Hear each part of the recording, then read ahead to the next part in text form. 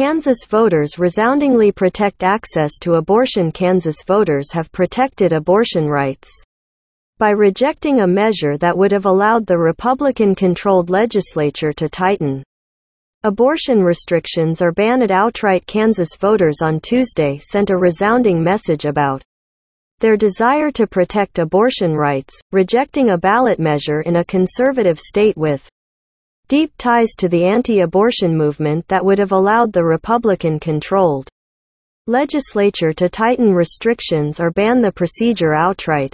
It was the first test of voter sentiment after the U.S. Supreme Court's decision in June that overturned the constitutional right to abortion, providing an unexpected result with potential implications for the coming midterm elections. While it was just one state, the heavy turnout for an August primary that typically favors Republicans was a major victory for abortion rights advocates and provided a dash of hope for Democrats nationwide grasping for a game-changer during an election year otherwise filled with dark omens for their prospects in November. It also provided a warning to Republicans who had celebrated the Supreme Court ruling and were moving swiftly with abortion bans or near bans in nearly half the states. Kansans bluntly rejected anti-abortion politicians' attempts at creating a reproductive police state, said Kimberly Inez McGuire, executive director of Unite for Reproductive and Gender Equity. Today's vote was a powerful rebuke and a promise of the mounting resistance.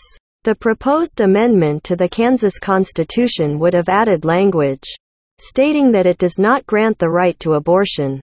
A 2019 state Supreme Court decision declared that access to abortion is a fundamental right under the state's Bill of Rights, preventing a ban and potentially thwarting legislative efforts to enact new restrictions.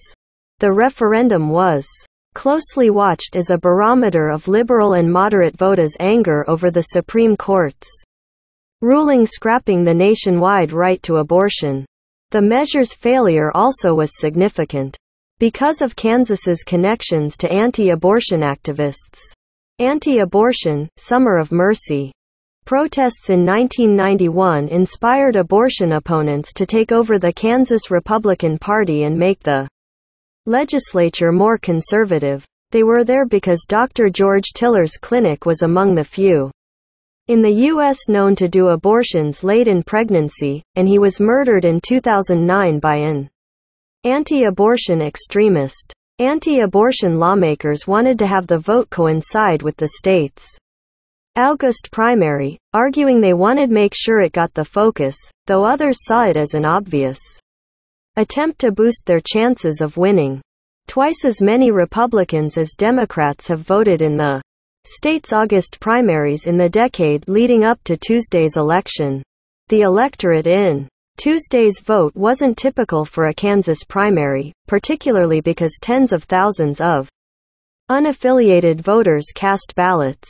Kansas Republican Party Chair Mike Kuckelman said opponents of the proposed amendment were effective in portraying it as a ban.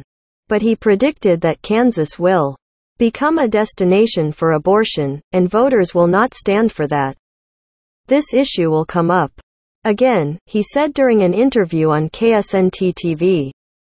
Christy Winter, 52, a Kansas City area teacher and unaffiliated voter, voted against the measure and brought her 16-year-old daughter with her to her polling place.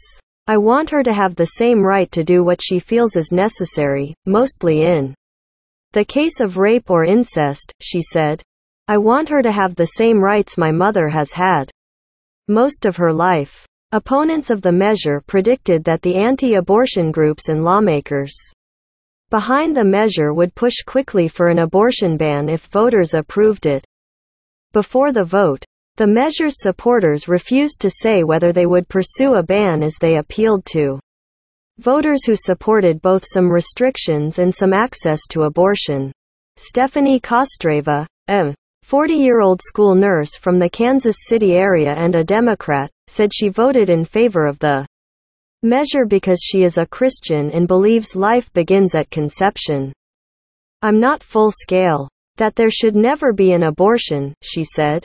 I know there are medical emergencies, and when the mother's life is in danger, there is no reason for two people to die. An anonymous group sent a misleading text Monday to Kansas voters telling them to vote yes to protect choice, but it was suspended late Monday from the Twilio messaging platform it was using, a spokesperson said. Twilio did not identify the sender. The 2019 Kansas Supreme Court decision protecting abortion rights blocked a law that banned the most common second trimester procedure. And another law imposing special health regulations on abortion providers also is on hold. Abortion opponents argued that all of the state's existing restrictions were in danger, though some legal scholars found that argument dubious. Kansas doesn't ban most abortions until the 22nd week of pregnancy. The Kansas vote is the start of what could be a long-running series of legal battles playing out where lawmakers are more conservative on abortion than governors or state courts. Kentucky will vote in November on whether to add language similar to Kansas's to its state constitution. Meanwhile, Vermont will decide in November whether to add an abortion rights provision to its constitution. A similar question is likely headed to the November ballot in Michigan. In Kansas, both sides together spent more than $14 million on their campaigns. Abortion providers and abortion rights groups were key donors to the No side, while Catholic dioceses heavily funded the Yes campaign. The state has had strong anti-abortion majorities in its legislature for 30 years, but voters have regularly elected Democratic governors, including Laura Kelly in 2018. She opposed the proposed amendment, saying changing the state constitution would throw the state back into the dark ages. State Attorney General Derek Schmidt, a Republican, hoping to unseat Kelly, supported the proposed constitutional amendment. He told the Catholic television network EWTN before the election that there's still room for progress in decreasing abortions, without spelling out what he would sign as governor. Although abortion opponents pushed almost annually for new restrictions until the 2019 state Supreme Court ruling, they felt constrained by past court rulings and Democratic governors like Kelly.